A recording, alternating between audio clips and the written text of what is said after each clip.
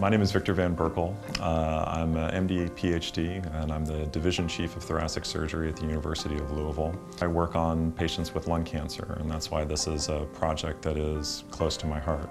What the OneBreath test entails is essentially a bag with a mouthpiece associated to it that the patient blows through the mouthpiece into the bag. The bag is a 2-liter bag, so you're trying to collect essentially a full breath, making sure that we get all the alveolar volume into the bag. The goal is for us to get one contiguous breath. We're trying to get really down to the very bottom parts of the patient's lung to really get their alveolar breath out. And so with us having a 2-liter bag, we understand that some folks aren't going to be able to fill the bag completely with one breath, and that's okay. We're just trying to get as large of a breath as possible out.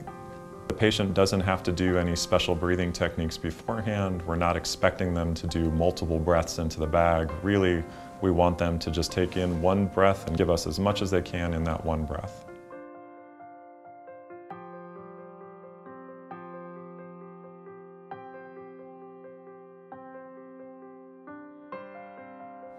The bag is then attached to a device that evacuates the air out of that bag onto our specialized bioreactor chip.